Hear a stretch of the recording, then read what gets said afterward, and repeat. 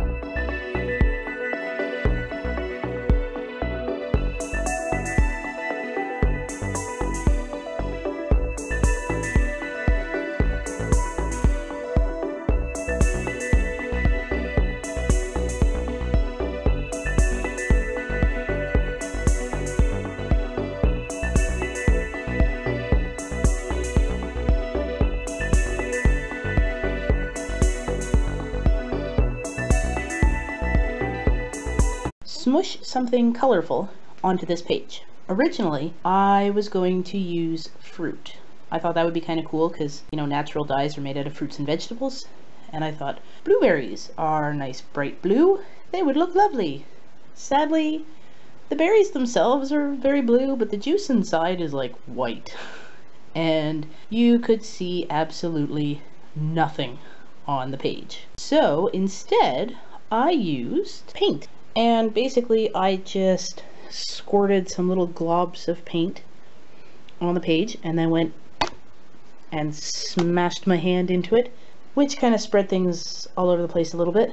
And then I got my thumb nice and globbed with paint and just kind of flicked it like that, and that's how I got some of the bigger spots. It wasn't how I originally thought it would turn out, but again, like most of my abstract experiments, I think it turned out quite wonderfully. And to complement this page, since I went ahead and used art supplies for the smushing, I drew art supplies on this page. So bottles and tubes of paint, pencils, brushes, and an artist palette.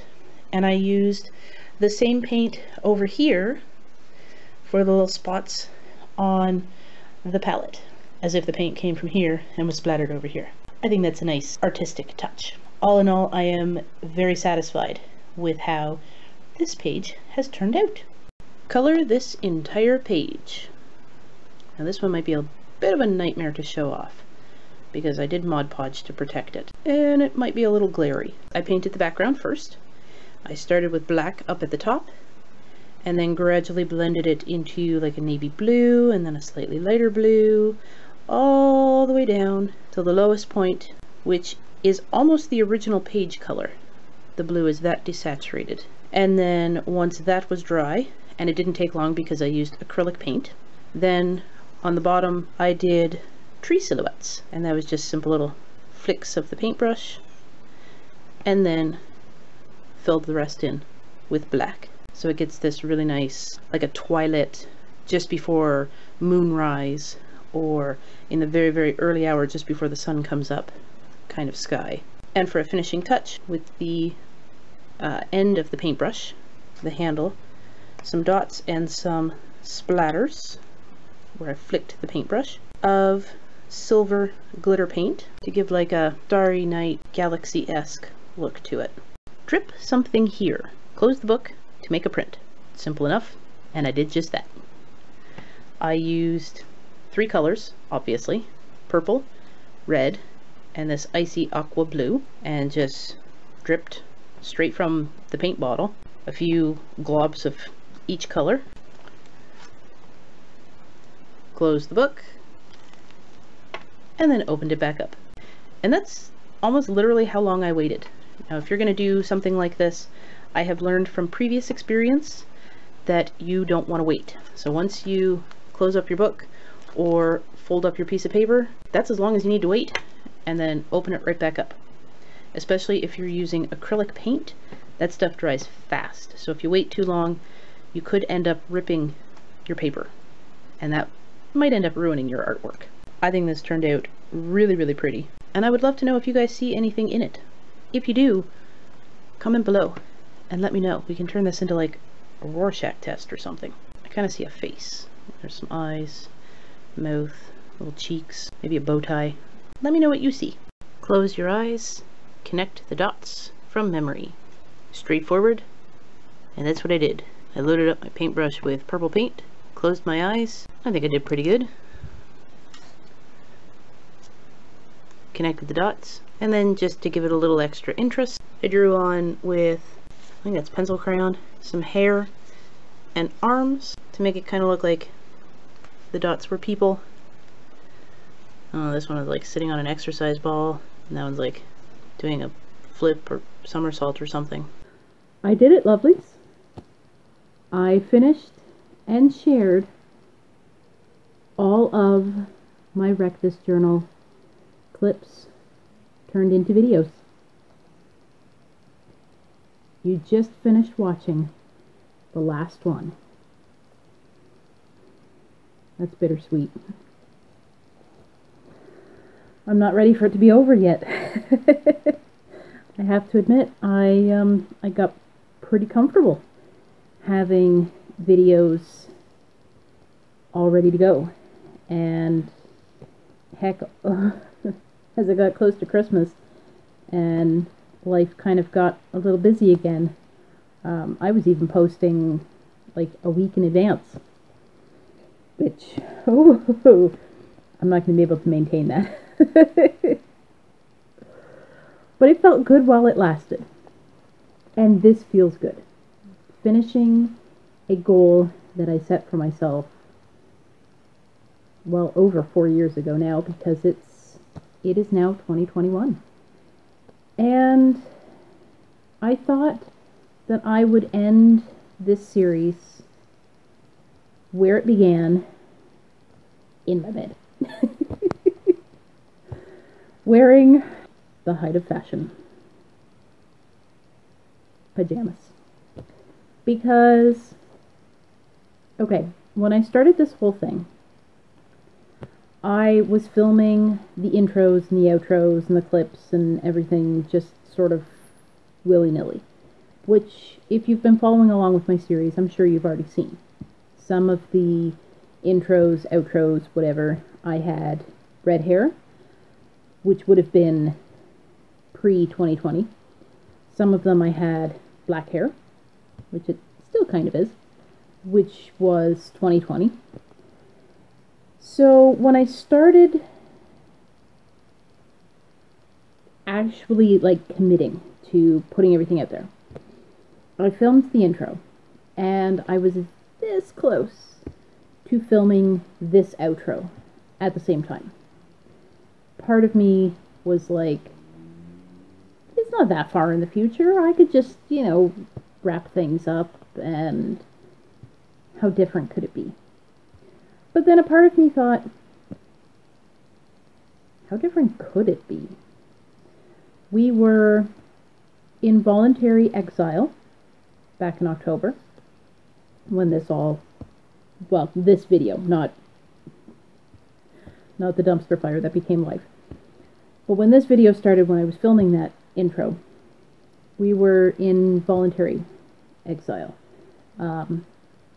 physical distancing and all the rest, but we could still do stuff. It wasn't too bad. It was manageable. And now, January 2021, we're back in lockdown. I don't think, well, maybe. I don't know. The days are just melding together. I may or may not have left the house this month. I don't remember. I honestly can't remember if that was January or December. I know I went out once. That may have been in December. So I might not have left the house, other than like to go for a walk. And I usually keep it to the cemetery near the house, because that's pretty quiet.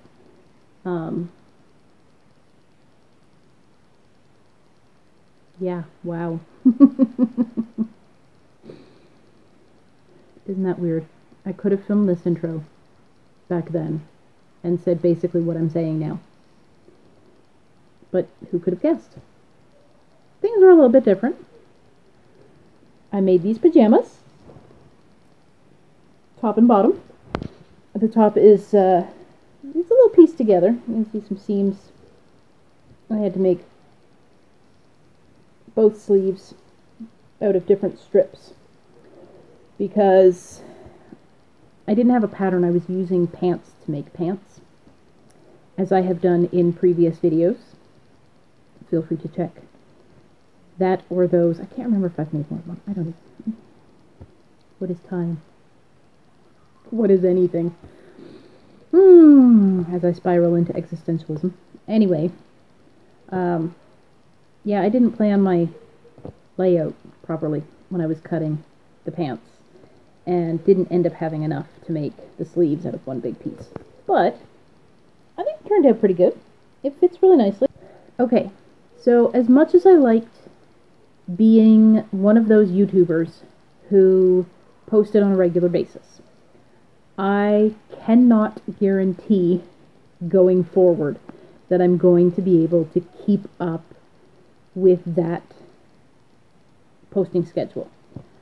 Partly because this isn't my job, clearly. I don't get nearly enough traffic on this channel to even be monetized. So this is strictly hobby. I do this just for fun. We've been in quarantine for almost a year. I'd say I'm slowly going crazy, but with multiple mental illness diagnoses, I'm pretty sure I'm already clinically crazy. I don't know if I can get any crazier, clinically speaking. Oh, but it's been a weird one. Anybody else struggle with the feeling that it's still March? Like that's when things hit the fan for us. When the kids were on March break, that's when we first got the notice that March break was going to be extended by 2 weeks. And then we never went back. It's been weird. I've been struggling. So in the winter, or in the summer, we were going to the beach, and it was warm, and we were swimming, and I mean, you know, distancing. But it still felt like March sometimes. We get to the fall, and trick-or-treating, we're getting costumes and pumpkins, and every once in a while, it felt weird because it still feels like March. We get to Christmas, we're getting a Christmas tree and getting presents and baking cookies, and every once in a while, this is weird, it still feels like March. It's the never-ending March. At least for me, here. Anyway, what was I saying? I totally forgot. Oh, yes. Okay. Filming schedule. So I can't guarantee that I'm going to be continuing to be consistent. As mentioned, this isn't my job. I don't get paid to do this. I just do it for fun. So I'm not going to drive myself crazy or make myself sick to try and maintain a level of consistency that is just not reasonable for me. This is just for fun, and as long as it's fun, I'm going to keep doing it. When it stops being fun, then I'm gone. Wow, that sounds gloom and doom. All that to say, next week there will be no video. I'm taking the week off because over the Christmas break I started working on something else, another video like the series that I've wanted to do for a while and for whatever reason haven't. So I think I started filming clips for that one. I'm not using any of the old clips that I had filmed, but I started trying to film some stuff years ago. I think it probably like 2 or 3 years ago now. So this is an idea that I've had for quite some time. Finally started putting things together, and that was going to be the next video that was going to come out. However, this past weekend I was spontaneously struck with some creative madness, which spiraled out of control, and that's going to be my next video. Yeah, I have a little project that I was working on, well, that I'm still working on, and I think I'm going to post that one first, and then I'll post the one that I was working on over Christmas after that. But the reason I'm taking next week off is because it is so difficult filming when everybody's home. So difficult. I can't believe I've been in front of the camera right now for 12 minutes and no one's come busting in. I mean, you possibly heard the screeching from the basement, but this has been relatively uninterrupted. So, yeah, filming these videos is, it's another reason why I'm not going to be following a strict schedule, because it's extremely difficult to get any filming done with everybody home. But yeah, I think this next one, the next video that I have coming out, is going to need some more time. The project is only about, well, it's maybe about 2/3 done. I think I got the bulk of it done. But it's really difficult. It's really difficult to film. You'll see why soon. And it's a nightmare to edit.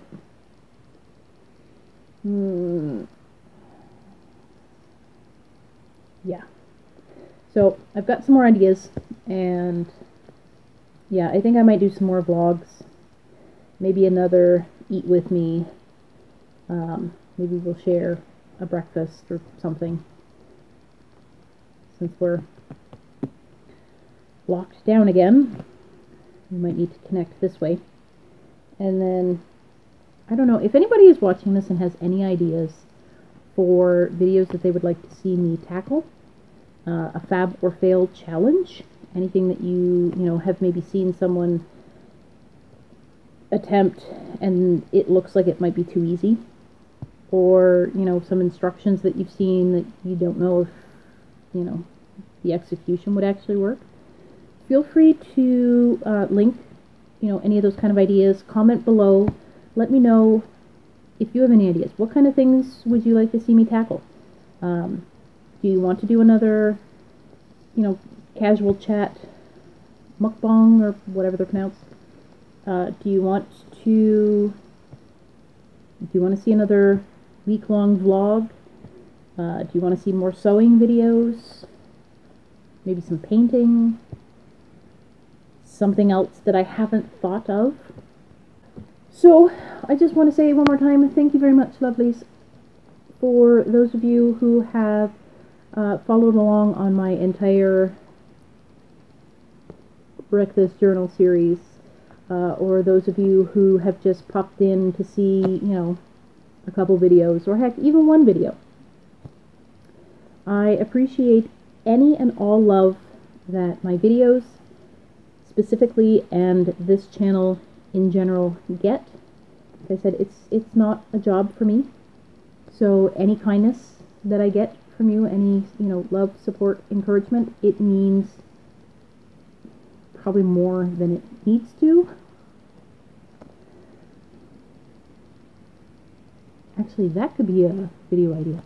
Going into why external validation is so important to me. Because there is a cause to that effect. Thanks so much for watching, liking, subscribing, commenting, sharing, just everything. I really appreciate it. And yeah, clearly I don't want this to end, but this has to. It's been a fantastic run. So have a great couple of weeks, and I will see you soon with something really special. I hope you like it. Makes me happy. Anyway. Yes, I am that friend who won't shut up and takes like 3 hours to say goodbye. Okay. Until the next video. I hope you stay safe. I hope you stay as sane as possible. And as always, stay fabulous. Bye.